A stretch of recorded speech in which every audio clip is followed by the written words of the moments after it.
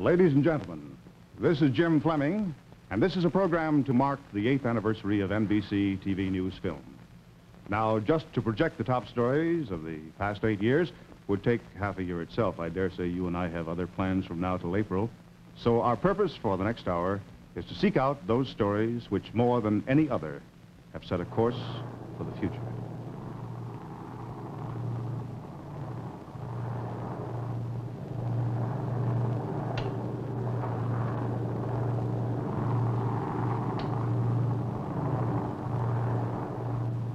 This is a B-29 taking off from a Pacific island on a mission to Hiroshima in Japan early in August 1945. The cargo is an atomic bomb.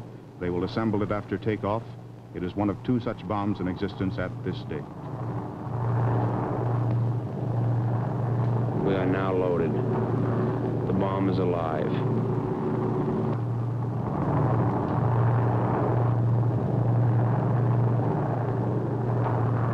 We start to climb to our final altitude at 740. Won't be long now. The voice is that of the co-pilot, Bob Lewis, who kept a log of this historic mission. We have now set the automatic pilot for the last time until bomb's away. The weapon aboard this plane has the power of 20,000 tons of TNT. Hiroshima is a city of about 350,000 persons.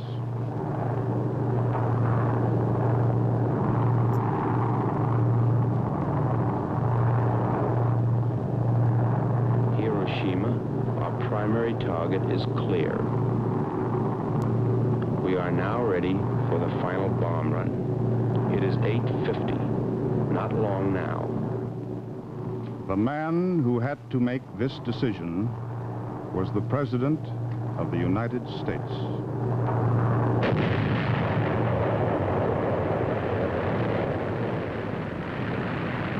The new age of atomic energy presses upon us. Mark that well. What may have been sufficient yesterday is not sufficient today. Civilization cannot survive an atomic war. Nothing would be left but a world reduced to rubble. Gone would be man's hopes for decency. Gone would be our hope for the greatest age in the history of mankind. That was the last message from President Roosevelt. In a speech which he wrote just before he died, but which he never delivered, he said, "We are faced with the preeminent fact that if civilization is to survive, we must cultivate the science of human relationships, the ability of all peoples of all kinds to live and work together in the same world at peace. It is the defense of tolerance and of understanding, of intelligence and thoughtfulness. When we have learned these things, we shall be able to prove that Hiroshima was not the end of civilization, but the beginning of a new and better world. We can and we must make the atomic age an age of peace for the glory of God and the welfare of mankind." Japan surrendered, and the greatest war in the history of mankind ended in victory for the United States and her allies. I think I know the American soldier and sailor. He does not want gratitude or sympathy. He had a job to do. He did not like it, but he did it. And how he did it. Now he wants to come back home and start again the life he loves. A life of peace and quiet. The life of the civilian. The thoughts and hopes of all America, indeed of all the civilized world, are centered tonight on the battleship Missouri. There, on that small piece of American soil, anchored in Tokyo Harbor, the Japanese have just officially laid down their arms. The terms and conditions upon which surrender of the Japanese imperial forces is here to be given and accepted are contained in the instrument of surrender now before you.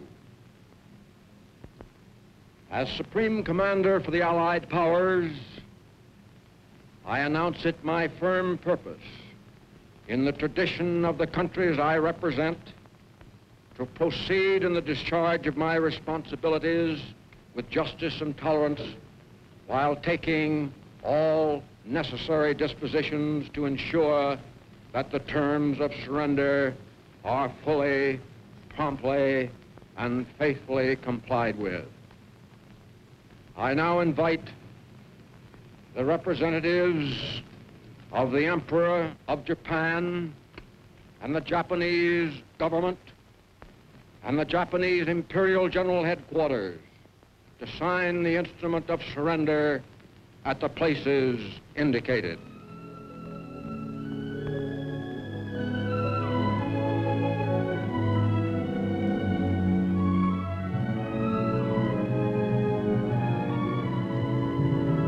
On this night of total victory, we salute you of the armed forces of the United States, wherever you may be.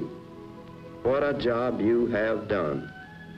We are all waiting for the day when you will be home with us again. Good luck, and God bless you.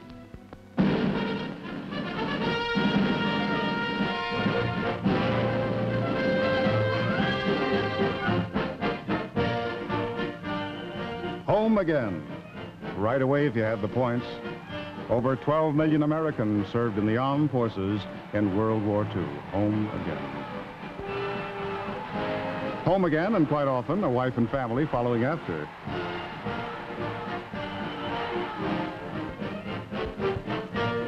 War brides from overseas. C'est la guerre. Home again, not quite what we had in mind, but once we get that GI loan, then watch us go. Bedroom here, living room there. No fireplace, we'll put that in later. Everything automatic except the mortgage.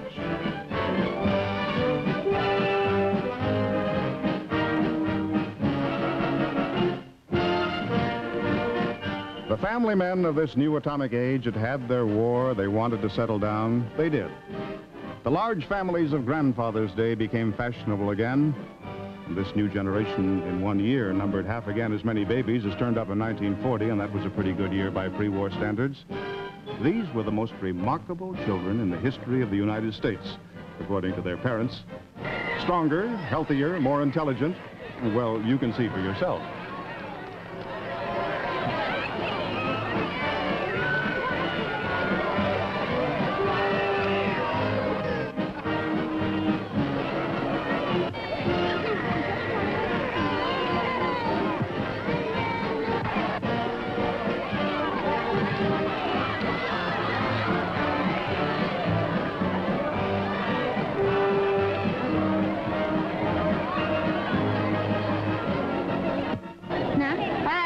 Now that you've won, how about saying something for NBC?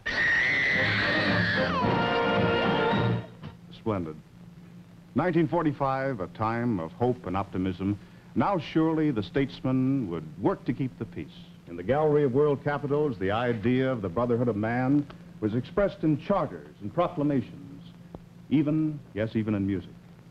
Maestro Arturo Toscanini went back to the 19th century to revive Giuseppe Verdi's Hymn of Peace with its idea of a world united in true peace.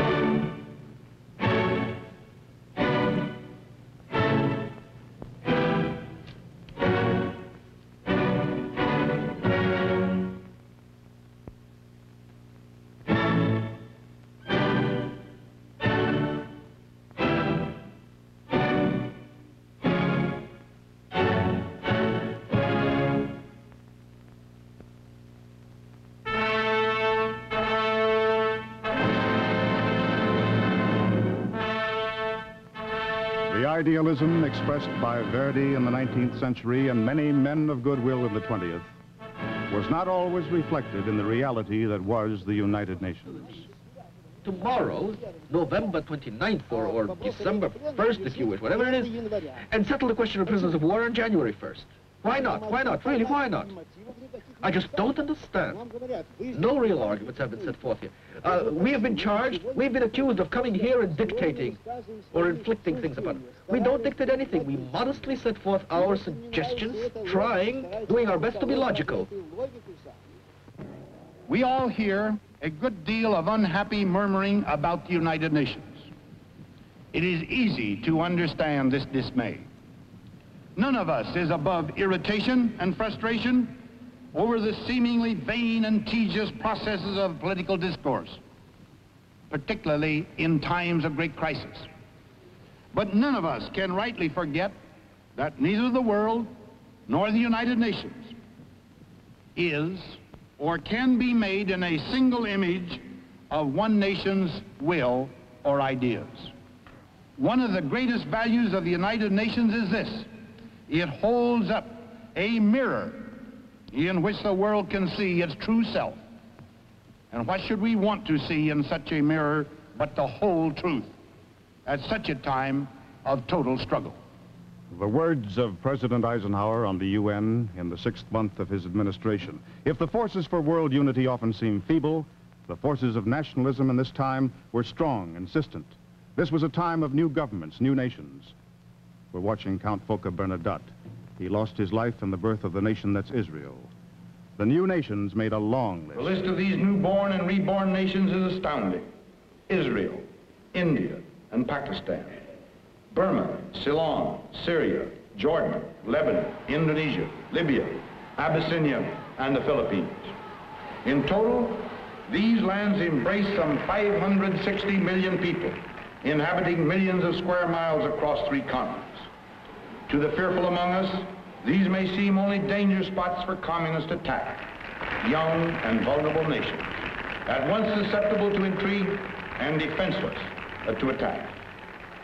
But to those of us of stouter faith, these are not so much areas of danger as areas of hope. These new lands challenge us to prove again that the faith we hold is never weary and is ever new. As the surging force of nationalism was felt overseas, we felt a new force right here at home in our living rooms, the force of television. Back about 8 years ago, there were 10,000 receivers in this country. Today, there are 24.5 million. TV has been shot at, applauded, argued about, analyzed by everyone from Haile Selassie to Sir Winston Churchill.